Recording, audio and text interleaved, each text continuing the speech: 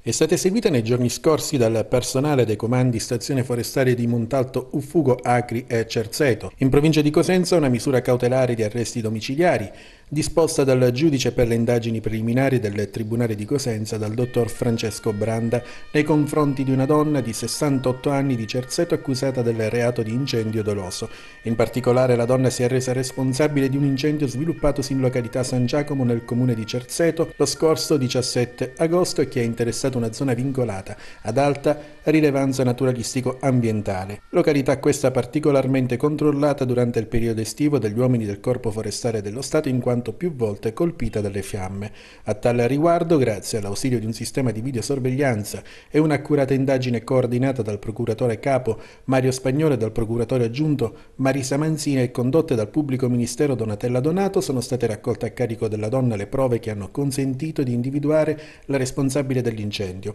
Telecamere che hanno ripreso infatti l'incendiario scendere dalla propria autovettura e mettere fuoco sul ciglio della strada con un accendino per poi darsi alla fuga. L'incendio in questione ha poi visto impegnati per le operazioni di spegnimento per diverse ore i vigili del fuoco e gli uomini del Corpo Forestale per le indagini.